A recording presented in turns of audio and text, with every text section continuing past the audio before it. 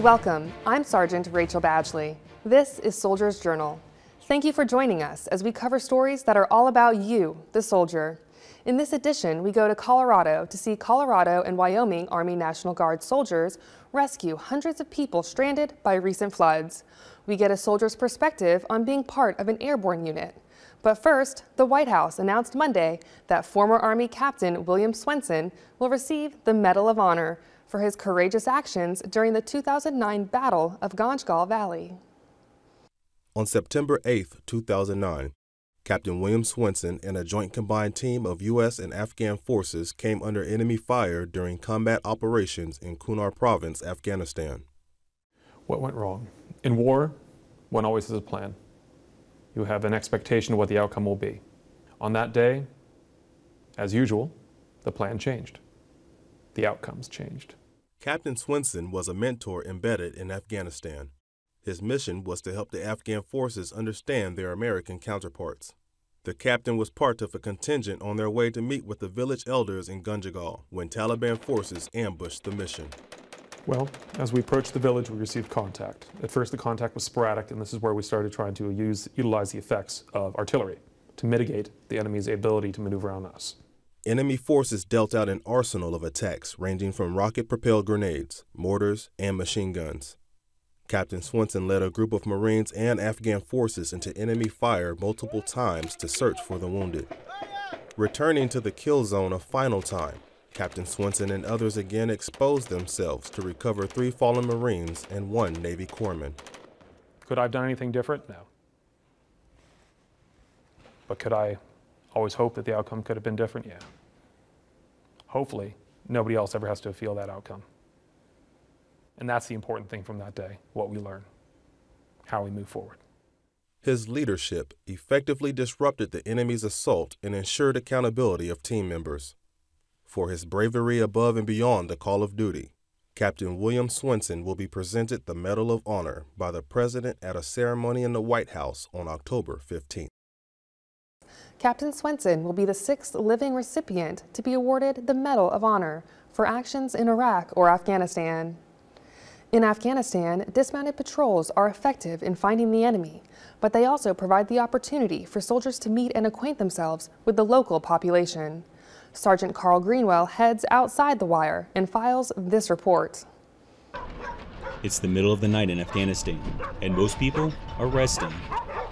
But 3rd Platoon Ghost, with the 2nd Cavalry Regiment, is on a 24-hour patrol to keep everyone safe through the night. We're going to link up with the ANP, and then we're going to do a dismounted patrol for about an hour through Manisar. We'll bring the dogs with us, so just kind of see what there is to see.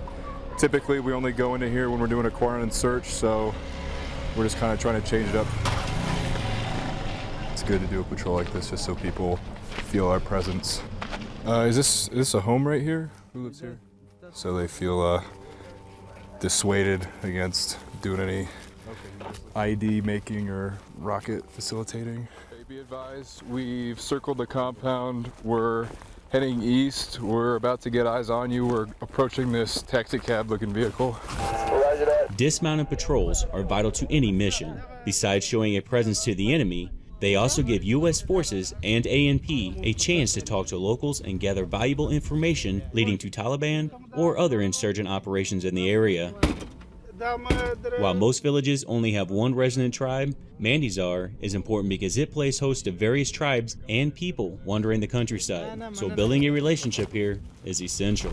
I think the local population is really crucial. I think sometimes we get a little too focused on going after the enemy, but the real key is that if you look at it on a spectrum where you have insurgents on one end and you have people that are very pro-government, very pro-coalition forces, there's a whole spectrum of people in between there that I think when we focus on the enemy, sometimes we tend to alienate people, and sometimes we might be keeping them from improving their own situation, keeping them from helping us catch the bad guys. So the more that we focus on the whole population, the more that we build these ties, basically make friends, win hearts and minds, the more effective we'll be fighting the bad guys, and we'll also be giving them a tangible improvement in their quality of life.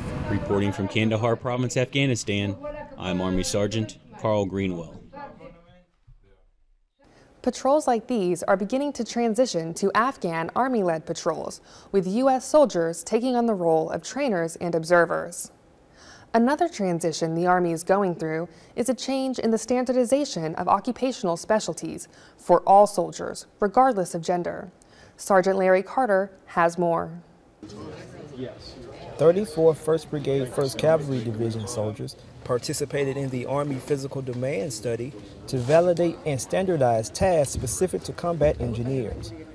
The U.S. Army Research Institute of Environmental Medicine, or USAREUM, reached out to combat military occupation specialty schools to identify the most physically demanding and critical aspect of each of the 7 combat MOSs tested prior to the study. Carrying and employing an anti-personnel obstacle breaching system, or APOBs, was one of the engineered tasks tested. The research also tested common warrior tasks like preparing a fighting position and removing a casualty from a vehicle. Ready? Go! Research administrators Marilyn Sharp and Edward Zambrowski say soldiers realized the impact the research could have on future MOS structure. They realized that this is an important issue for the Army. Okay, it's not some researcher doing research for the sake of doing research. Okay, and because this is such a high visibility and important issue, I think a lot of the soldiers have a sort of an inherent, I really want to help this. Yeah, I mean, it's a real opportunity to help make your MOS stronger and safer, really. USAREUM is in its 2nd year of the 3-year project. Iron Horse soldiers' participation will help the Army choose the best qualified soldiers being selected for positions and may reduce non-combat related injuries. Reporting for 1st Brigade Combat Team 1st Cavalry Division, I'm Army Sergeant Larry Carter. Exercise Talisman Sabre 2013, which took place in Australia, was a great training environment for U.S. soldiers. Lessons were learned as soldiers trained with their Australian counterparts. What was the takeaway? Gail McCabe fills us in with this report. You're just not being able to access. We want to leave here as a capable 3-star level operational headquarters for the Pacific Command AOR. Yes, sir. Major General Kenneth Dahl says Exercise Talisman Sabre is a good start. As the Deputy Commander of the Army's 1st Corps, he has priorities. His goals are to make sure the staff understands what they are tasked to do, whether it's here in the plans tent or in the daily operations update. I'm looking to make sure they don't have any gaps and seams in what has to be accomplished. He's also keen on recognizing the value of partners. We as Americans are not going to be able to do it by ourselves. We have to partner. We have to collaborate. Talisman Sabre is a multinational training event with Australia and the U.S. operating as key participants.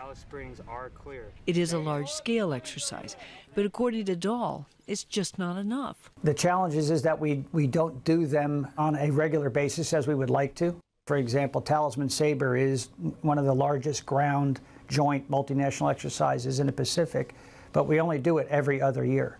A schedule that creates a sense of unfamiliarity, in a large part as a result of military rotations, which Dahl himself can speak to. Having just only arrived, it's a little dramatic, frankly. As I've told the staff, don't be intimidated by that. You may be new to this particular exercise in this environment, but draw upon those experiences. Have confidence. What he wants his soldiers to understand is the Pacific region is enormous, filled with lots of challenges, numerous partners, and a wide variety of responsibilities. Talisman Sabre, he says, is a very good start for them all. Makes a very big difference. Gail McCabe, Australia. After the break, we go to Germany and find out what it's like to be an airborne soldier. Then we go to Afghanistan to see soldiers get caught up on their combat skills. Up next on the Soldier's Journal. For official release, whistleblowers working for the Defense Department subcontracting as part of national protection against DoD contractors and subcontractors can report waste, fraud, or abuse without fear of retaliation. That's the law. Whistleblower protection has been extended to subcontractors who report possible wrongdoing. If you've witnessed waste, fraud, or abuse, visit dodig.mil to file a complaint. And that's the bottom line. Connection open. Roger that. Transfer begins. Unlike traditional injuries, applying pressure to an eye injury can actually make it worse. The The best way to treat eye injuries is to apply a rigid eye shield, not a patch. Remember, survey, shield, seek.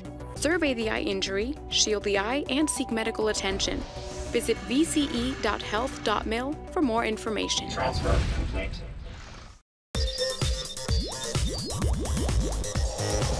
A service member asked, "What is the Yellow Ribbon Program and how do I apply?"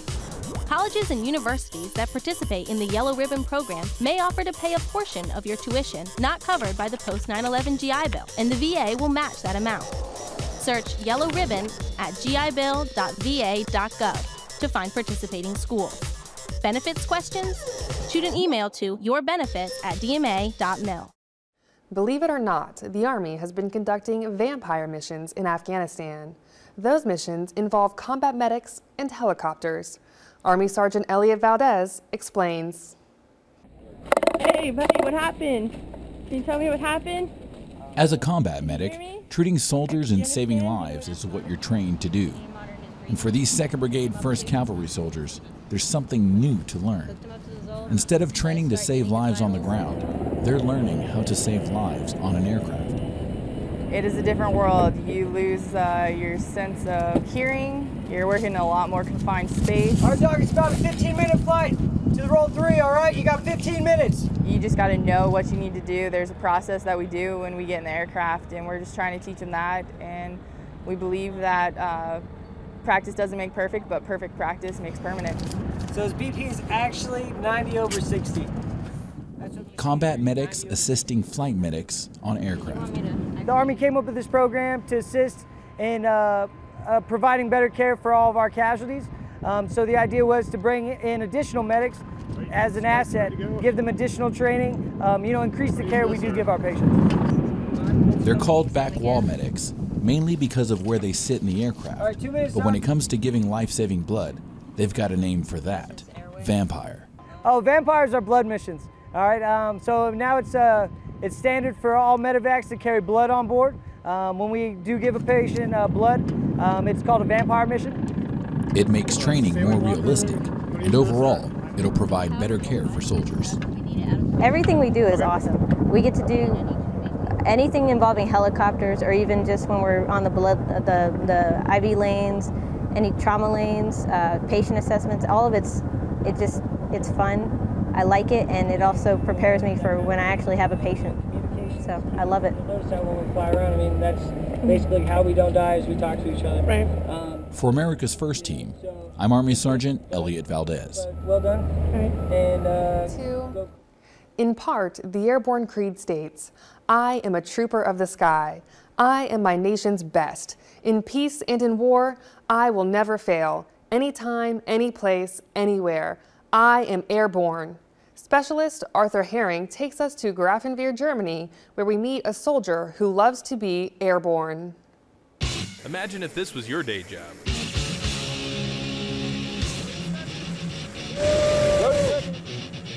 For the soldier you're about to meet, and a select few like him, it is. Not very many people join the military, even less people go airborne. And as you can see, you get this kind of stuff going on today. It's fun. Gives you a good rush. And after his 10th jump being airborne, he says he and his teammates aren't your typical soldiers. We train differently. We train for a whole different mission set that most soldiers don't train for. Even after being in the Army for 5 years, he says no 2 days ever seem the same. So this actually is one of those jobs where I can wake up one day and be shooting a 50 cal machine gun or jump out of a plane, or yeah, I have a boring day every now and then, but I like the pace of this job. And even though these soldiers get to jump out of planes at least 4 times a year, it's not all fun and games. It's a cool thing to do, but there's a lot of stress. You know, it's a lot more physically challenging. On most days, there's a lot of safety that goes into it. And while it doesn't completely eliminate the risk, it does mitigate it a lot.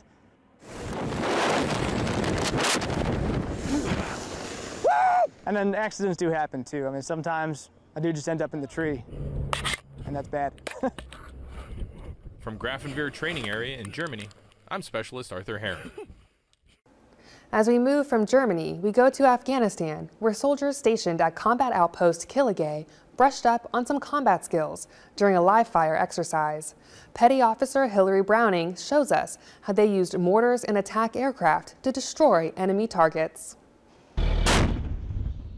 When a convoy gets attacked, soldiers have to be ready to jump into action to suppress the enemy, sometimes through the use of indirect fire. As a forward observer, I call for fire missions on enemy objectives using mortars, artillery, aviation, and naval gunfire. Indirect fire involves firing at a target that is often not visible and requires sophisticated calculations to hit the target. We drove out the first phase line. We had a target of opportunity. They laced a target or two, and then they called in a fire mission. At the next phase line, we implemented the quick fire plan. They had a gun run. Got to the last phase line where we hopped out our 60mm mortar gunner and fired in direct lay to the enemy on the hillside. The convoy went through the exercise multiple times to improve accuracy and efficiency. First Lieutenant Lambert, who organized most of the event, ensured things ran smoothly. He also hoped to teach his team their value. My big thing was showing them, hey, you are needed. You are very, very much needed. And the utilization of indirect fires, it is a needed asset, and you are a needed element in your unit. After nearly 5 hours of training in the sun, the unit heads home feeling confident in their skills. Petty Officer Hillary Browning, Combat Outpost Killigai, Afghanistan. Specialist James Kimball of Moore, Oklahoma was 7 years old when his current National Guard unit responded to the May 3, 1999 tornado. Now a veteran of Afghanistan, he was called to active duty to assist with the tornado search and rescue that again struck his hometown of Moore this past May. Sergeant Vincent Donaldson brings us his story. It is really similar. The sights you see from damaged homes from the war almost matches up with damaged homes from a tornado. Specialist James Kimball of Moore, Oklahoma returned from Afghanistan a year ago, having deployed as a member of the 45th Infantry Brigade combat team. A lot of the smells are the same. Basically, the same helplessness in people's eyes are the same as well. In one career, he wears the uniform of a disciplined soldier, a warfighter. Being a warfighter, you're fighting against an enemy. In the other, the uniform of a skilled employee. Being an assistant soldier, you're helping out with your community. I know every time I put on this uniform that I know that I'll possibly be swapping out that uniform the same day. As a citizen of the community of Moore, devastated by a tornado May 20th, the call came once again to change uniforms and render aid to his stricken neighbors, as had the same National Guard unit done for his family at the May 3rd, 1999 tornado when Kimball was 7 years old. I remember when the May 3rd tornado came through, I was living in Bridge Creek and Bravo 179 was in my hometown helping out, and I always thought it'd be real cool to do the same thing they was doing.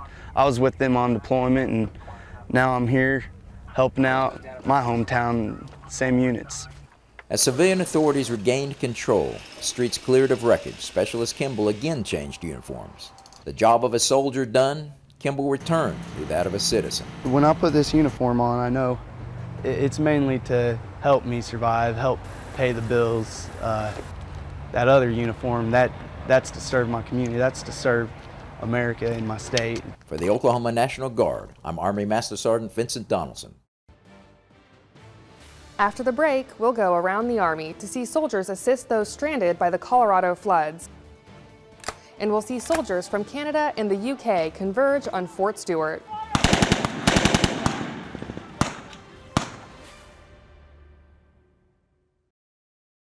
Right now, there are soldiers and their families going through some tough times. Every member of our Army family is expected to take care of each other. This fall, we have the opportunity to help those in need by contributing to the combined federal campaign. More than 2,500 organizations rely on your support. I'm so proud of your commitment to the Army and your support to this very important program. Army Strong.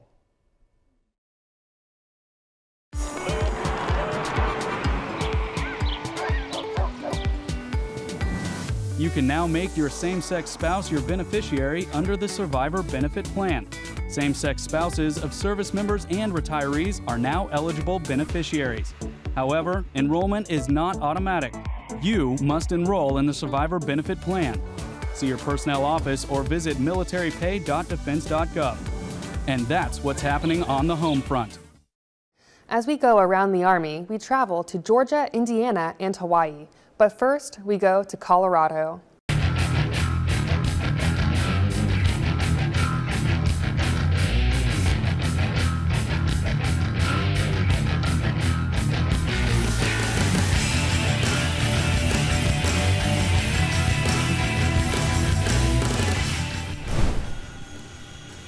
More than 750 members of the Colorado National Guard responded to flooding throughout central Colorado.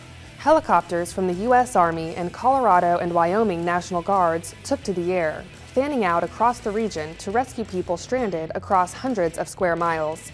Intense rainfall pushed streams out of their banks and sent walls of water crashing down mountain canyons. Thousands of people and hundreds of pets have been rescued due to the efforts by the National Guard. Fort Stewart, Georgia. 2,300 Georgia Guardsmen, including soldiers from Canada and the United Kingdom, converged on the Regional Training Center at Fort Stewart. The Georgia National Guard's 48th Infantry Brigade Combat Team set high marks for the Exportable Combat Training Capability, or XCTC. The program provides soldiers with an experience similar to combat missions overseas. The mission of the XCTC is to gain a better perspective into the actions of platoons in a field environment. Camp Atterbury, Indiana. Soldiers of the Indiana National Guard's 2150 Field Artillery took part in a live fire event during Bold Quest 13.2. The purpose of the live fire was to assist French and Norwegian forces in digitally transmitting a call for fire between coalition systems. Over 1,000 participants from 13 different countries participated to assess close air support technologies, along with tactics, techniques, and procedures, which will help reduce friendly fire incidents, enhance combat effectiveness, and increase situational awareness. Honolulu, Hawaii. 4 laps around a track to beat a world record. That is just what First Lieutenant Ashley Sorensen did when she donned the 75-pound EOD suit at the University of Hawaii's track and field. She set out to set the female world record for the fastest 1-mile bomb disposal suit runtime. The current record runtime is 13:47, and she beat it by more than 2.5 minutes, coming in at a cool 11:06. The Guinness Book of World Records will review the runtime before it becomes official. And that's a look around the Army. After the break, we go to Afghanistan, where soldiers are looking kind of sketchy.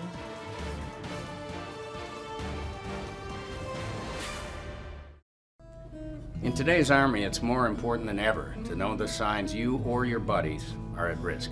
Hi, I'm Gary Sinise. After every visit I make with the troops here in the States or overseas, I'm always struck by how deeply you care for one another. You know who has your back outside the wire, but what about in the thick of the fight at home?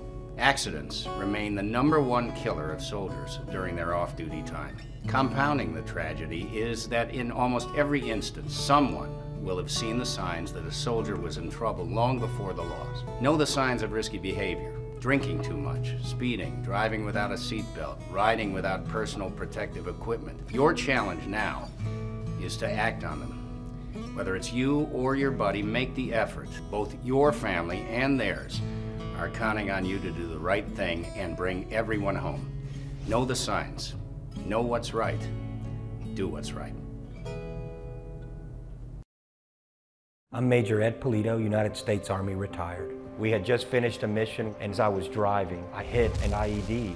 I experienced post-traumatic issues related to the experience, and then when they took my leg away, I actually thought about taking my life. What changed was I began to reach out for support and to think about all these things need to be talked about. And so I began my recovery and to see that my life wasn't over and that I could conquer my challenge.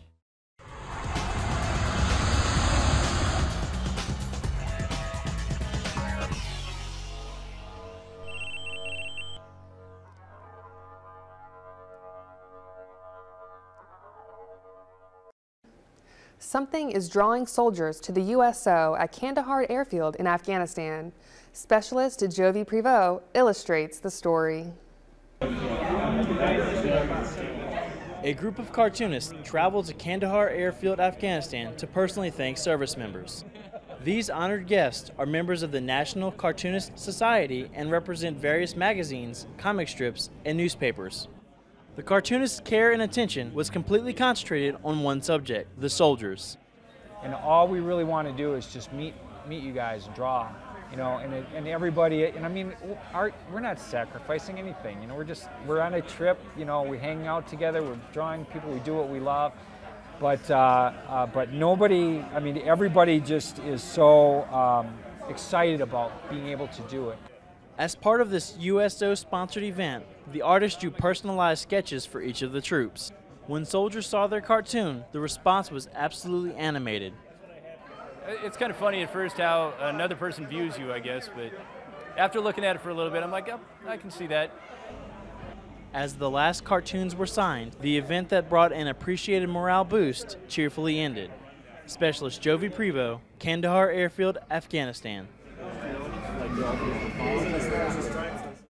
Before we leave, we'd like to show you this photo of Chief Warrant Officer Mike Eager and Chief Warrant Officer 4 Troy Parmley, both pilots with the Colorado National Guard, as they fly a UH-72 Lakota helicopter over flooded areas as part of relief and recovery operations near Fort Collins, Colorado. You can see many more photos of our Army by going to our Facebook page at the address you see on the screen. And look for us throughout the week with the latest in news about the Army on Soldiers Update. Also, check us out on the radio with Soldiers Radio News on the American Forces Radio Network. That does it for this edition of the Soldiers Journal. Join us again next time for the stories all about you, the soldier.